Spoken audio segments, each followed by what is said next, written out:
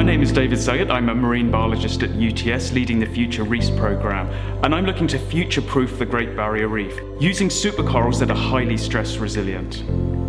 Coral reefs worldwide are home to a quarter of all species. They also support 500 million people worldwide. In 2016 and 2017, the Earth witnessed a heatwave event that killed over 30% of all corals on the Great Barrier Reef.